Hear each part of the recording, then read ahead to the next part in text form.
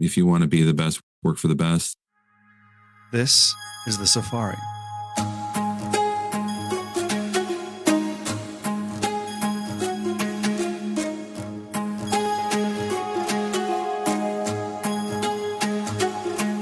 The Safari is a tour around the consumer, brand, and retailing industry.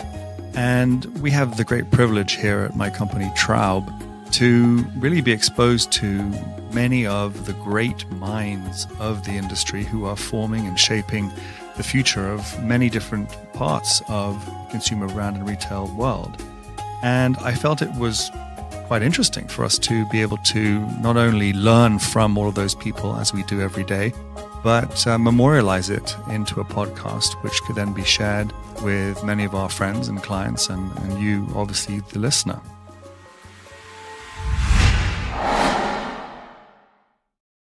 Hi, welcome back to the Safari Podcast. Today, I'm thrilled to welcome Todd Snyder, president, founder, and visionary behind the eponymous brand, Todd Snyder. Todd's journey is a testament to the power of storytelling and building lasting personal connections. His talent, vision, and love for fashion have woven together to create a successful and continuously growing brand celebrated for its accessibility and style. It was an absolute pleasure to speak with Todd, and I hope you enjoy. Hi, well, today I'm so thrilled to be joined by Todd Snyder, who's the founder and president of the very well-known menswear brand, Todd Snyder. So, hi, Todd. Welcome to the Safari. Hey, how are you? It's great to be here.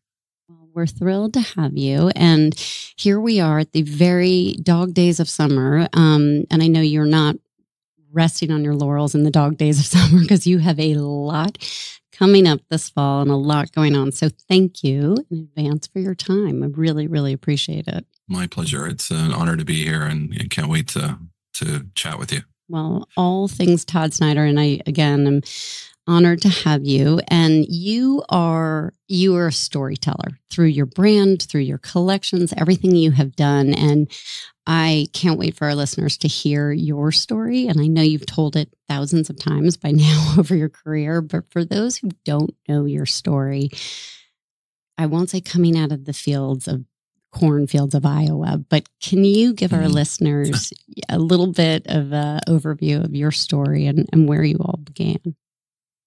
Well, I grew up in the Midwest. I grew up in Iowa.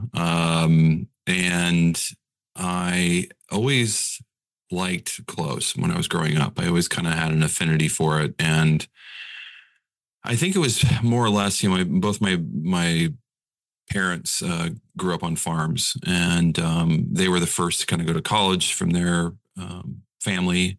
And I never realized it until now, obviously, but they were very, hardworking, and clothes were not the most important thing. It was definitely not the most important. And for me growing up, it was certainly very important because it's kind of how you get the girls and how you get noticed and what have you. And I just kind of fell in love with that. I used to love shopping. I still do. And it was unusual, a guy, who likes clothes, and I also played sports and all that. So, I just, kept following my dream. I kept thinking about what I was going to be, and went to school in Iowa, went to Iowa State, and studied first to be a engineer because my father was an engineer, a civil engineer. And then I moved to architecture because I thought that was more interesting and involved drawing. And I used to be a draftsman at his company. Did that for half a semester or a semester, and was like, this is boring. I don't want to do this. And I went to business, and I figured that was a safe bet. And all along, this is in 1990, like literally 90. I graduated in 92. I was studying finance and was working at a menswear store called Doerge. I used to work at two different stores. Doerge, Yonkers was another one, which has closed. Both have closed. And I used to sell clothes, and I was always very intrigued. I worked in the Ralph section at Yonkers and kind of just fell in love with the world of Ralph. I didn't really know what that was other than I loved the clothes, and I just wanted to know more. And And then a friend of mine who also was working at Yonkers, Steve King, who actually works with me now, he worked in a different town. And I'm like, aren't you in some, fashion program at Iowa State? And he's like, yeah, it's called Textiles and Clothing. And so I quickly pivoted. I was about ready to graduate from college, and I went to advisor at Textiles and Clothing at Iowa State. And she's like, you're going to have to sew, right? And I'm like, yeah, I know that. And I really just wanted to do it. And I think, for me, again, early 90s, being in the Midwest, there was definitely a phobia of, oh, you're into fashion, you're gay, or whatever that is. And it probably prevented me from really following my dreams early on, because there was a stigma around it and I just wasn't comfortable with it. But, now I'm so comfortable with it. It's, I probably 90% of my friends are gay. And it's like, back then it was just being 20 years old and thinking, I don't want to have that perception. Right. I didn't really follow it. So anyway, fast forward, I moved to New York. I graduated. I was doing internships, before I graduated. And then I moved to New York in 93, full time, and started working in the industry. That's so great. Well, I love one of the quotes that says, your talent, love for fashion, and determination has allowed you to create $100 million business over the years. And I've loved reading some of the articles that talk about your determination and your tenacity and your dedication to fashion by getting these internships. And really the first was with Ralph, right? Yep. The first was with Ralph.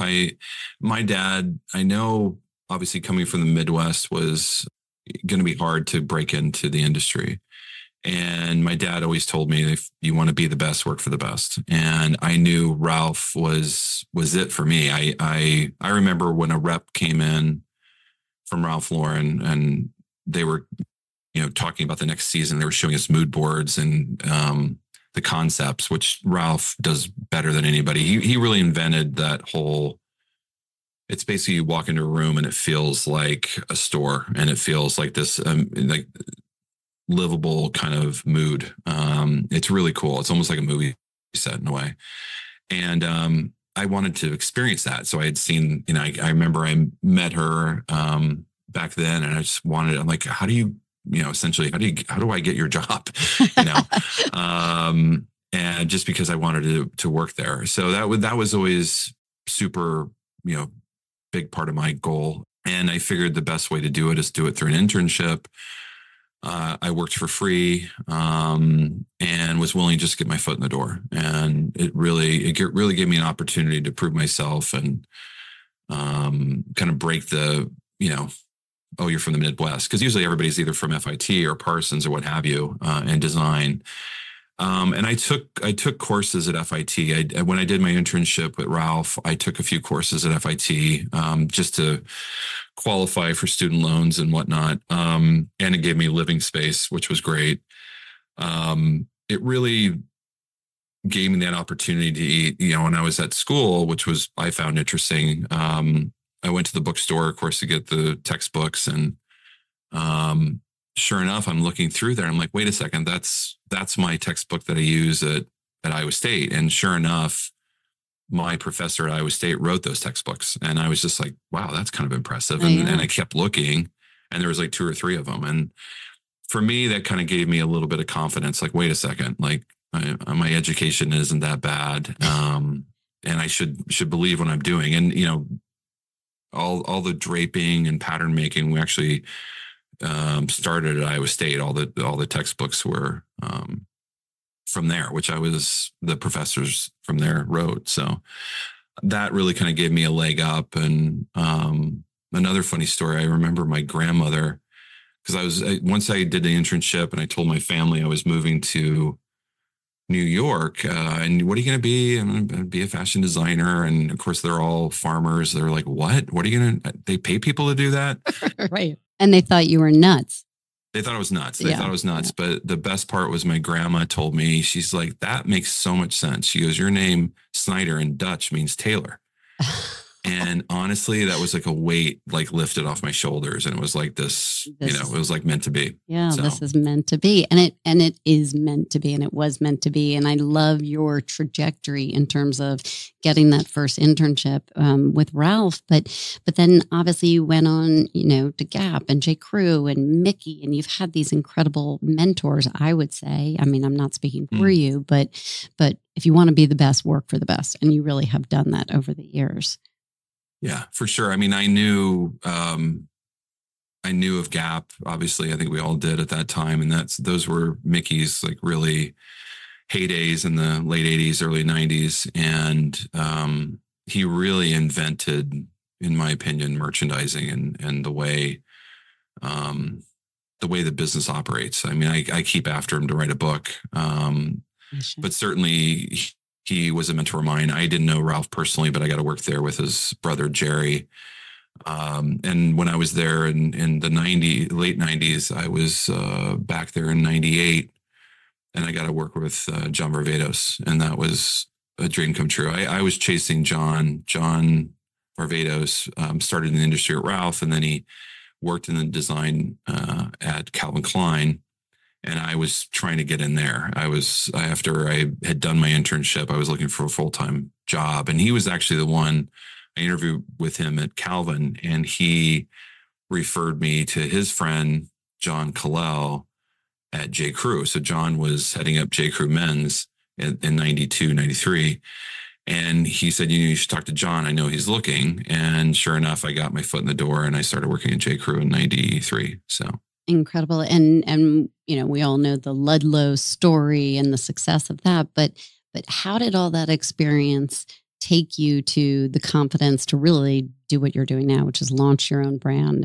And what was that pivotal moment that you realized, like, I can do this on my own? It really was, my history in fashion in New York, I started working off at full-time at J.Crew. And then I went to Gap, and then I went to Ralph, back to Ralph in 98 to 2000. And then I went back to Gap right after that at Old Navy. And then Mickey left there and went to J.Crew, and I was just hoping, praying that he would hire me. So he hired me in 2005, I think it was.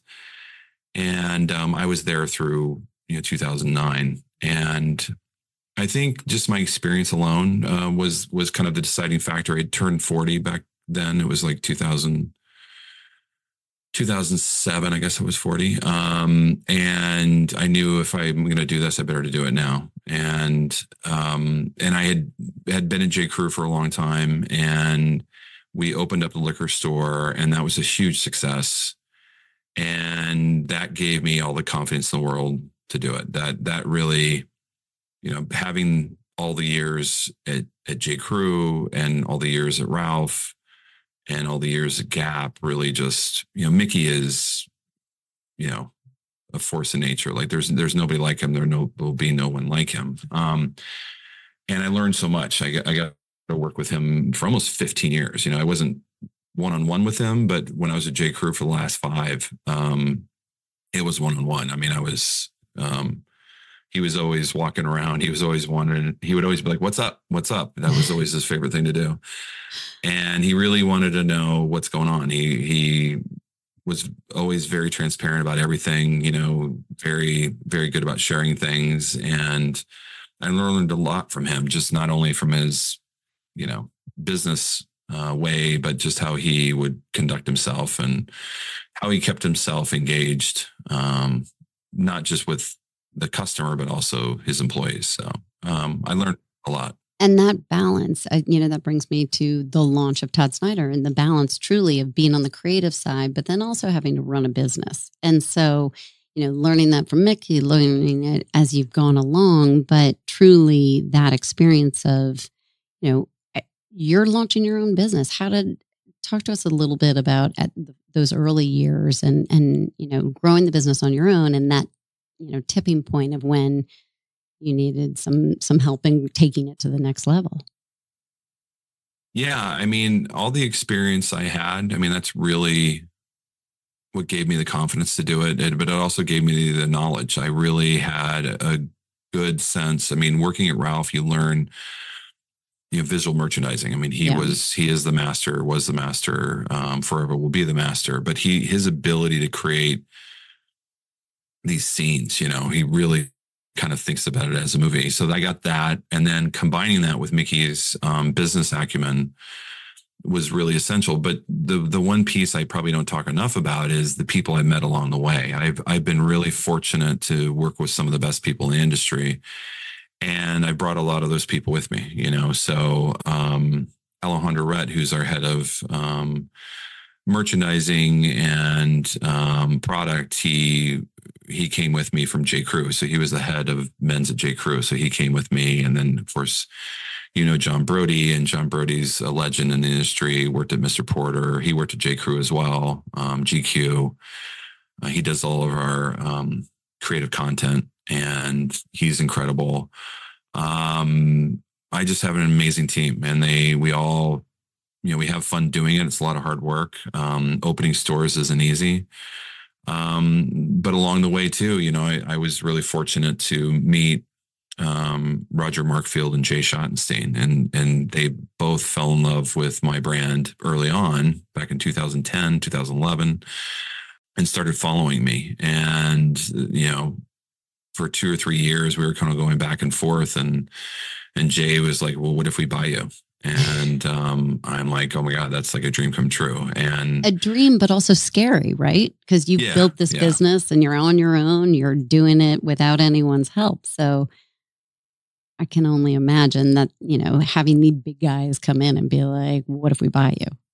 Yeah. I mean, at that point I was pretty, I was pretty bruised and battered, I would say.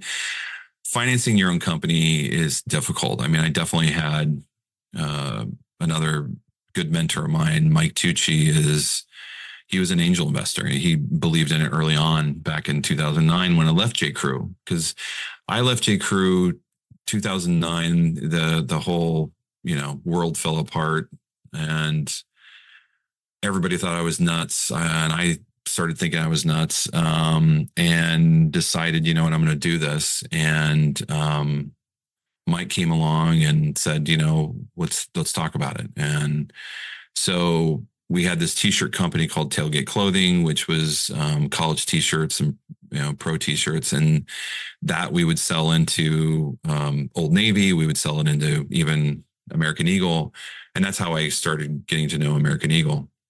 And so everyone was very supportive, and I was very scrappy. I worked a lot of different gigs along the way. I mean, that's the one thing I don't really talk about. When I was starting Todd Snyder, we were making money from Tailgate and pushing that into Todd Snyder.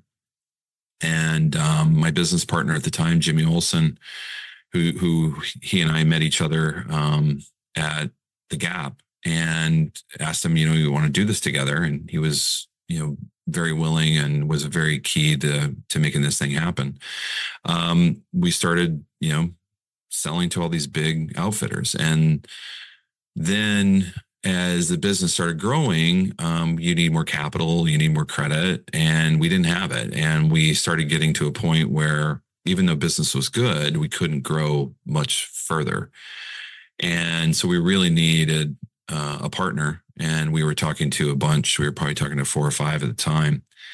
And that's when, AE and Jay Schottenstein and Roger came along and said, what if we buy you? And it was a dream come true. So for that, it was really a godsend. It was also daunting, as you said, but more so relief, because the thing no one ever talks about is how difficult it is to start a business, and I was working 3 consulting gigs while I was doing Todd Snyder. I was consulting at Champion Europe. I was going there for 2 years and putting all that money back into the business. I was working with Target on a t-shirt collaboration I was doing with them. I was consulting as much as I could just to bring money into the business because it needed it. And that's kind of how you have to be, when you have a brand. And you were hustling, but the whole time you knew your North Star was Todd Snyder, because I've heard in interviews you've done, this tailgate was such a success. And it was almost like when, American Eagle came in, it was gift with purchase. Todd Snyder came along with tailgate, but really your brand was your North Star during all that time when you were hustling and putting money back in. For sure. I mean, it was kind of one of those things like, let's give it a go. And it took off right out of the gate. We got into Neiman's and Bergdorf's immediately. We were exclusive there. And then we just kept having great success. And then all of a sudden, the Japanese loved our brand, and we partnered with a company there, and we opened up about 5 stores there back in 2012, which were great. And it kind of helped me fine tune what I was thinking is, aesthetically for both the retail and the brand. And just always learning. I just was always continuing to understand what sells, understand what made sense. And along the way, we would start to build these key item styles that became, famous for us, the Dylan suede trucker jacket. That's one of our best selling styles. It's made in Italy. It's about $1,000. It's great quality, but it's like the one thing I think guys kind of look at a leather jacket as their sports car in a way, in a good way. True. Don't think. Yeah. No, I'm just thinking about my own husband. I'm like, I'd much rather him get a couple leather jackets instead of a couple sports cars he's going to be racing around. But that's true. And during this time, Todd, because you're so familiar with the business. You've learned so much, the growth here. Talk to me about DTC, because that has been part of the evolution of the Todd Snyder brand and how you were wholesaling and then you pulled back. What was that time frame that you started to make those decisions? It really happened early on. It happened. We started off only wholesale. And then about 6 months later, we launched our one website. And that was the first, like, oh my gosh, like how much did we sell? And, we were maybe first year out, maybe $500,000 in wholesale, which, wasn't bad. We were in the best stores. It kind of was teed up perfectly. And then we had a website that was doing $200,000-300,000. And I'm like, wait, are you kidding? And it was just, and it kept growing. And then that was what really gave me the idea of I need to pivot away from wholesale. I always like this, the wholesale, there's definitely some great partners out there, but the wholesale at that time was really broken. Most retailers, big retailers that you're talking to, and I won't mention names, they all want guarantees. They all want to make sure that their investment is protected and you're going to protect it. No matter if they buy 1,000 of one style and it doesn't sell, or they buy 10, pieces of a style, they really want to make sure that they are protected. And for a young brand that doesn't have any, we're not an LVMH. LVMH comes in and says, you're going to buy this and you're going to buy this much and X, Y, and Z. But I didn't have that kind of backing. So we were learning all that on our own. And it's really hard also to make a name for yourself inside of a bigger retailer because, typically you're one of many. And if you don't get shown right, if the sales team doesn't know who you are, I remember I used to go on these sales trips and I was in Dallas in a Neiman store and I'm coming in for a seminar to talk about my brand. And the guys were like, "Oh, what are you here for?" I said, I'm Todd Snyder. It's like, "What do you do?" I'm like, "That's my brand over there. Yeah. I'm going to tell you what I do." But yeah, no one knew who I was. So it just took a long time for all of that to build. And I didn't have time, meaning like I knew that direct to consumer was going to be the gateway. I knew that was going to be ultimate, but in the meantime, you need the retailers to help you with minimums because you can't afford to buy, 500 units of a style. really only need like 50 at the time. So there's always a balance of that. And I learned quickly that I knew if I was going to be super successful, I needed to be direct to consumer. And if I didn't have American Eagle, I don't think this brand would be here. That we were definitely at a point, and this was 2000. They bought us in 2015, if I remember correctly. And another thing I don't talk about, but we were looking to shop it or unload it or what have you in that time frame. And I was talking to Nike at the time, and I had a job offer to be the head of product there, which I love Nike and I would have loved to do that job, but I was simply trying to, find a means to an end. I was actually trying to get Nike to buy Tailgate, and that didn't work either. So that would have been good. Yeah. That is amazing. But so during this time, you have this knowledge of direct to consumer, and listen, you do it so well through your in-store experience. And when you were talking about Mickey, it made me think about how you have taken so much of that influence that Mickey had on you, and that's what you're pouring into your stores. I go into your stores. I love your stores. I can feel your brand. It's very recognizably Todd Snyder, and your website's the same, and your social media. So there's that consistency. And as you're talking about, walking into some of these big box retailers or the wholesalers, you're not able to have that same storytelling. So how do you balance that through your website, through your social media? And obviously in-store experience, because I think you really do such a good job of that. Thank you. That means a lot. It's definitely the thing I take most pride in is I really look at the whole ecosystem, everything from, store to me. They're all touch points for a customer. Yeah. How does a customer discover you? How do they re-engage with you? How do they feel? And the one thing about the stores that I go back to my days at Doerge, and I just remember working there, and we always had to know all of our customers by, Mr. Jones, Mr. What, until they told you, call me Jim. Right. That's how small a town it was, by the way, just for our listeners, because it's the town you were in was how many people to be able to know people by name, and the fact they were coming into the store that often. Yeah, I mean, it was Des Moines, Iowa, and I don't know how big it was or how small it was, but it was not big. I mean, yeah. It was on a street, so you didn't have it wasn't like a mall. So, but I just remember that, and I remember the first time that I came to New York City, and I remember going into retail stores, and I just felt like I was always going to get kicked out. And I still feel that today. Like you can go into stores and you feel like, why is this? Like, this makes no sense. I'm going to spend money.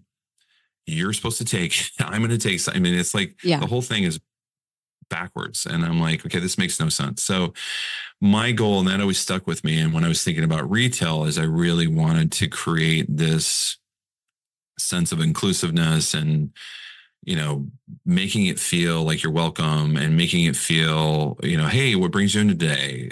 And then you get to know people. And I always tell the sales team this, you're better off. And I know this sounds weird, but trying to sell usually means you won't sell that much. If you're good at just get people to bring their guards down and get them to kind of talk about what brings them in, what are they doing, it all of a sudden makes the good person feel comfortable and at ease. And, if you have the right sales team and you have the right talent on making people feel comfortable in your store, you win, because then they feel like, oh, I can trust this person. They're not just trying to sell me something. And one of my favorite stories I love telling is I was down at the liquor store. I was doing something down there. This down in Tribeca. We have a small store inside of an old liquor. It's actually a bar, but we've turned it into retail. And I was down there doing something, and this couple came in. They're from Nashville, and they're like, "Oh my God, you're Todd Snyder. Can we take a photo with you?" And I'm like, "Oh, what brings you to town?" And, well, we're here for our anniversary. I'm like, "That's amazing. And you came to our store. That's incredible." And started, like, "Well, where are you guys going to go to dinner tonight? Any place fun?" They told me where they're going. And I was like, I said, "If you're into it," I said, "let me know." There's this amazing restaurant. It's across the street. It's a Michelin star restaurant called One White Street. If you want to go there, let me know. I can get you a table. So, and sure enough, I call the Chef Austin. And I'm like, he's literally outside as well. I bring him across. I said, meet these people. They're in for their anniversary. Could they dine with you tonight? And he looks on his phone, he's like, yeah, you're all set for 8:00. And they were just, oh my gosh. And we took a photo and everything. And I just, for me, obviously it's that kind of connection that you make. But even like our sales staff, and they're so good at just making, and the whole point of bringing people in is just making them feel part of the neighborhood, part of the community, and comfortable.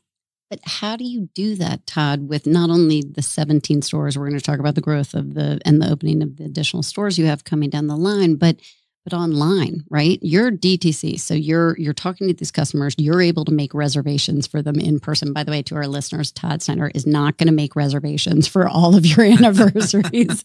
So that was a one-off. I'm going to save him that time. Yeah. But online, what's your success been? I mean, online was really, more about, we also do a catalog, so thinking about all the different points of, we call them channels, all the different channels that we sell in, whether it's in store, online, through catalog. A lot of this is also word of mouth. The more, if you think about restaurants that you love or, books you love, typically you hear about them through friends, and it's very hard to kind of navigate that. And apparel is very similar. I mean, I think especially today, but I realized early on as I started seeing our online business doing so well that I needed to really study that sector. And at the time it was, DTC was a new word, and disruptors was a new thing that was happening. This is all in 2010 timeframe, but you had everybody from Warby Parker to Bonobos to what have you. And I was watching what Bonobos was doing, and I'm like, I can do that better. Like I need to understand, I can make a better product for sure. I can make a better store environment. But they knew something I didn't. They knew how to market themselves digitally. And that's where I invested all my energy and new hires and just understanding the whole digital marketing platform and how you're getting a new customer. So studied that a lot, hired some great people, and just really focused all of our efforts on how do you acquire customers and how do you get people to discover who you are. And that's really what helped us grow quickly. I mean, we grew, I think when American Eagle bought us, we were doing $2 million a year. And then I remember on our first store, we opened the Madison store about 8 years ago. And that store was our only store for a long time. And then I think 19-ish, we picked up the liquor store because J.Crew moved out. And I was like, I'll take that. And then we opened up East Hampton. And really, Jay is talking about another amazing mentor, someone who obviously is very good at business. He's an entrepreneur at spirit, within his bones, like he grew up in the industry. And I remember during the pandemic, and we're all kind of hunkering down. We're all like trying to plan out, like, how are we going to get through this? What's the state of retail? Our store was closed for 8 months, and everybody, it was tough. And within those 8 months, I remember Jay saying, I really want you to go and open 10 stores. And I'm like, you're insane. And he said, you have to make hay when the sun is shining. And being from Iowa, of course, I knew what that meant. And most people don't know what that means. And my wife, who's from Philly, she's like, what does that mean? And I said, well, you don't make hay when it's wet, because then the hay gets moldy and then it's unusable. So I knew what that meant. And so we started looking for stores, and that was the best advice, at the time. And it was just incredible. And so we quickly opened 2 or 3 stores, and then we were getting some just really amazing spaces. Our first big one was Rock Center, which I'm so proud of. And Jen Alliance came to me during the pandemic and was like, do you want to open up a store in Rock Center? And I was kind of like, no. Like, and this was 4 years ago, and this was right around the pandemic time. And I'm like, that doesn't make sense, because you just thought big crowds don't want to do that. Right. And then she told me what she was doing up there.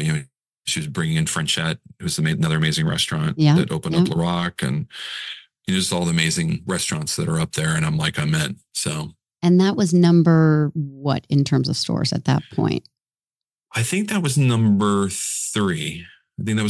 So I think number 1 was the Madison store on Madison Park. And then we opened liquor store, and then we opened East Hampton. And then it was Rock. Rock was 4. And you're now at, because I'm trying to get the number straight. Are you at 17 with 3 opening? Or are you at 20 with 5 more opening? Where are we? We are at 19 now. 19. And I think we have I think we're 19, and I think we have another 4 planned for 25. And across the country, I know you're in LA. I know you've got some incredible locations. So talking about awareness and growth here, but you really you're across the country, but are there markets that you feel like you're focusing on for the next 12, 18, 24 months? We're definitely always looking. I mean, having 23 stores is a lot. I mean, we're in all of our top markets. So number 1 is New York, number 2 is LA, number 3 is San Francisco, and then Chicago, Boston, and then everybody else. New York by far is our best. We've got a store in Williamsburg, Brooklyn. We've got, now we have 3 stores in Manhattan. We have East Hampton. We have Manhasset. We also have Greenwich. And I think that's it for the East Coast. But yeah, I mean, we're always looking. I never thought I would open 20 stores, to be honest with you. I thought 20 would be enough. But we don't sell wholesale, so it's a different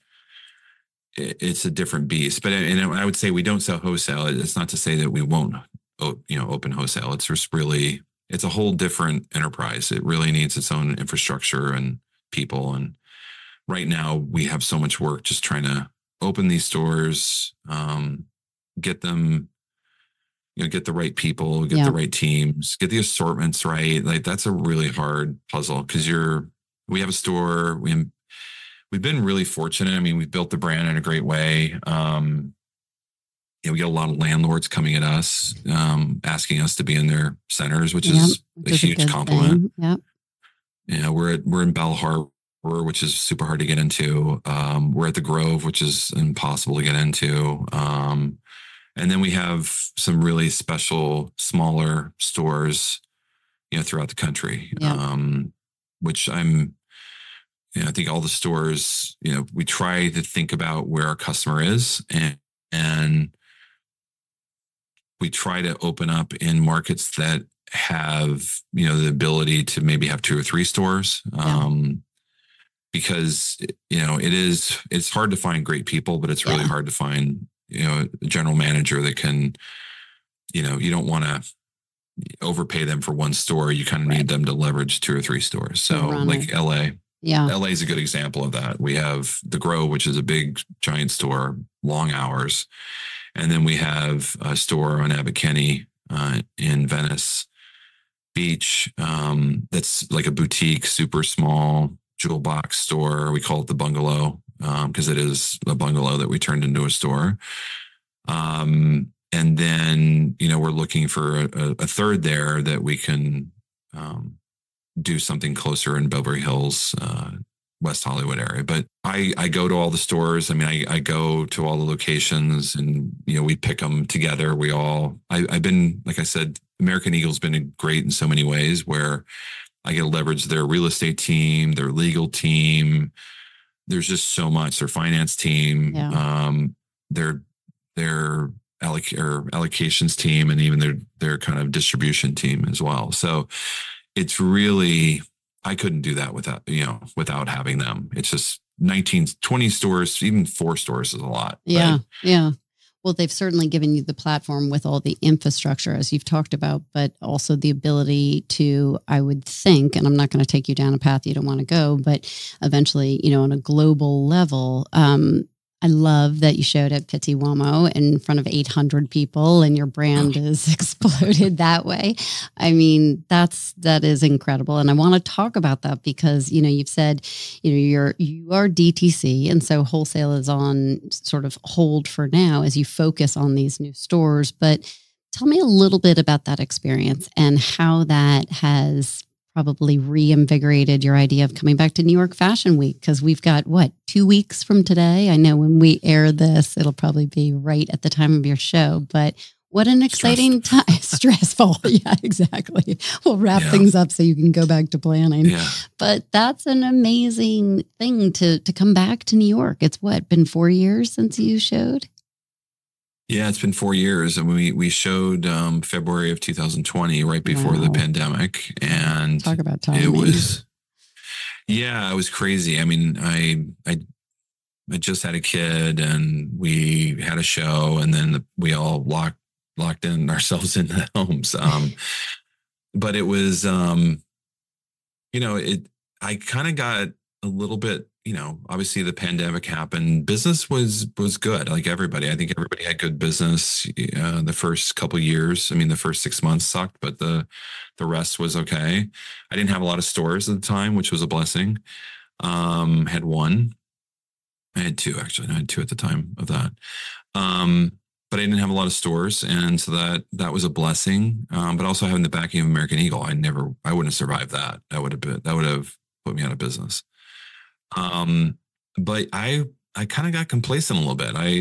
Business was good. Our stores were doing great when we reopened, and we hadn't done a show. And I'm like, do we really need to do a show? Our business is like, 50 comping, year over year. It's unbelievable.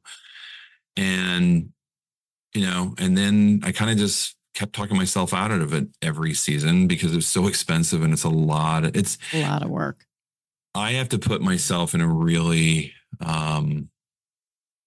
tough, I sometimes say dark place, because I think any artist goes through this. My mom was an artist, and, I don't think I had the guts to be an artist, just because you're always, you're basically making a living off of what you're selling. And it's a really hard, twisted, because you beat yourself up. You're like, should I do this? This is what the customer wants. Well, no, I have to, do what I think. So anyway, there's this whole thing that you kind of open, and it's self-reflection. It's always, and so I hadn't done it for a while. And then Pitti Uomo invited us to do the show, and I had to jump on that because it was a dream of mine. Right. Most of my fabric comes from Italy. I'm in Italy all the time. And it's a huge honor. Like Pitti Uomo is like huge honor. I remember we used to go there for wholesale. I used to go there and try to sell Champion and stuff and my product. And it was really hard. And I was like, God, this just sucks. I wish there was a way we could do a show. And getting that invite was like kind of like a leapfrog in a lot of ways of not having to, necessarily do it have a on booth your there. own. Yeah. So that was incredible. And for me, it was very much a self-reflection. It was like going back to everything I loved. I used to make my own shirts on the weekends, and I used to be able to make my own suits, and I'd make a lot of my own clothes because I like experimenting with different fabrics and things I didn't see in the market. And I love that. But I forgot about what that was because I was so always working somewhere, and I didn't have time to do that. And doing this show, we had, as you said, we had 800 people. We probably could have had double the amount. And we had 80 models.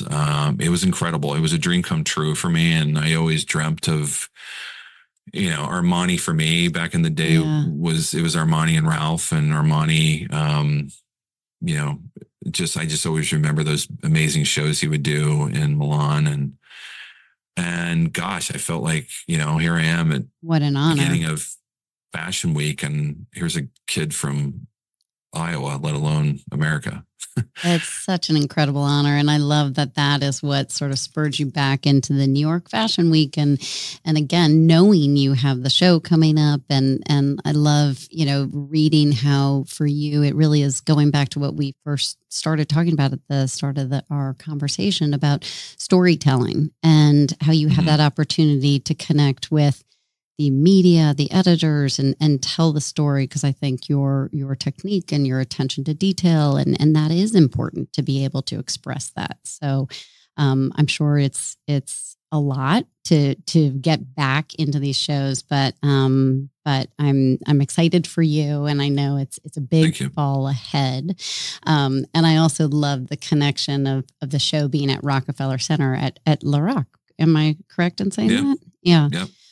So that is also, as you said, sort of a pivotal place for you with that store and with the connections to the restaurant owner, who I know is also an owner of a restaurant downtown. I've done my research, Todd, on you. Wow. But these connections and the relationships you have. And I know that, again, you've got so much on your plate. I don't want to take more of your time, but I have to ask because, again, the future for Todd Snyder, I would love to hear from you. What does the future look like for you in terms of goals that you have for the brand? We've talked a little bit about where stores are opening, but what does the future look like for Todd Snyder? Well, it's ever evolving. And like I said, I never thought I would open 20 stores. Right. Jay thinks I should open 40 stores. And I think he said in a recent earnings call that, Todd Snyder will be a $500 million brand and all that. He's a lot smarter than me. So I won't say no. I hope we get there someday, but I do think, certainly, the store expansion will be something we continue to study and continue to, we're still small. We're still scrappy. We're still trying to figure it out. Like, we don't have all the answers, and it's hard when you're a small brand and you have a young team that are all, trying to do the best they can, but trying to assort 20 stores is really hard, especially when one's in Miami and it's never cold, and one's in California and you never know. And it's like, it's challenging. And, we've talked to a lot of people about wholesale. Wholesale is definitely something we will. It's just really more a matter of when. We will re-engage with, and I would say international is probably next on that list, but it's much further down the road, just because it's a whole nother enterprise and it's a lot more challenging. So, but it is definitely something that we see. And then just kind of a continuation of everything we've been doing. We've added our own footwear to the collection. It's all made in Italy, and it's doing very well. And my merchants keep after me, like, can we do socks? Can we do socks? And the ever-growing world, they're just going to keep throwing it at you. Yeah, I mean, it's the more we can do. At the end of the day, the reason why I started the brand was I really wanted to have a brand that was accessible, and we call it affordable luxury. Yep. And I think it's really important, especially today. I've gone into a lot of stores recently, and it's crazy what the price points are. Like, I'm shocked at how expensive a sweater is from some brands. And it doesn't need to be that way.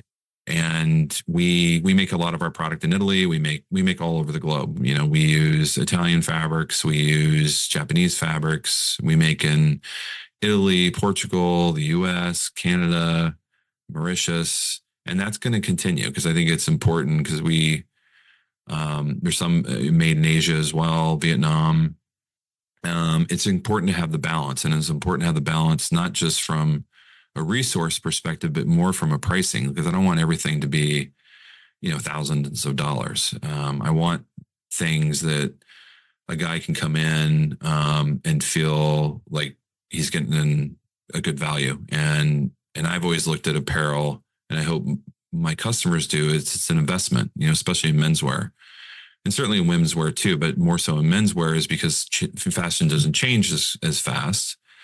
And you can make investments, in a, $800 pair of shoes for men's that you'll have for 10 years. And they never go out of style, or, a suit or a tuxedo that you can have for multiple seasons. And that for me has always been important, to be accessible, but also having things that endure time is important. So as we grow, I've always wanted to be that one-stop shop for the guy that can come in and not feel like he's got to go to 5 different stores. So anyway, I don't know if that answers your question, but it does. And listen, I feel like you are such a wealth of knowledge, and I could spend another hour talking to you because there's so much we haven't even touched upon. But for our listeners, because I think this is your, again, story is so interesting and so inspiring. And what I would love to know is, for those getting into the fashion and retail industry, what advice would you give? What's your biggest takeaway, biggest advice for those who want to get into the industry? I would say same thing my dad said. If you want to be the best, work for the best, and there are no shortcuts. I mean, you'll get lucky occasionally. I didn't start my brand until I was 20 years into the industry. And it was because of all those connections of the people I knew and the doors that opened because I had all those connections is the real reason why I'm still here today. And a lot of people want to be like, I have a dream of doing this. And then they start their business too early and they run out of money and no one knows who they are. And then they go away. And it's really, and why not? I mean, I worked in the industry for 20 years. I worked for some of the best brands. And I got to travel the world. They were flying me to Singapore, to Hong Kong, and on business class and putting us in the best hotels. And then, we need you to go over to London to do X, Y. And I'm like, okay, yeah, I'll do that. Yeah. Sign me up. So, it didn't hurt to put in the time. And Yeah. I remember when I was in my 20s, I was like, gosh, this is taking so long. It's taking so long. And then the 30s came along, and then I got the job at J.Crew when I was 35, head of men's. And then I knew it was my time. I knew, okay, 40 sounds like a good time. And I probably could have started a little bit earlier, but I definitely needed the confidence of what the liquor store gave me. When we opened that store, it was just kind of set everything very clear for me. You knew you could do it. Well, going back to having the talent, the love for fashion, and the determination is truly what has made you who you are and the success of the brand. So huge congratulations. This has been such a treat to spend time with you. And again, I know you've got a lot going on, so we're grateful for your time. And just best of luck for the show. And for our listeners, follow Todd on social media and go into his stores and online, and we'll all be thrilled to watch the success of the brand and the continued evolution of it. So thank you, Todd. Thank you. I appreciate that.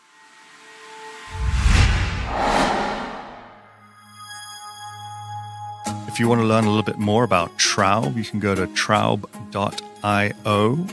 where you'll learn a lot about everything that we do.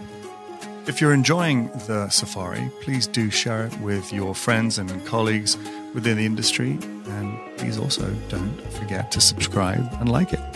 Until next time.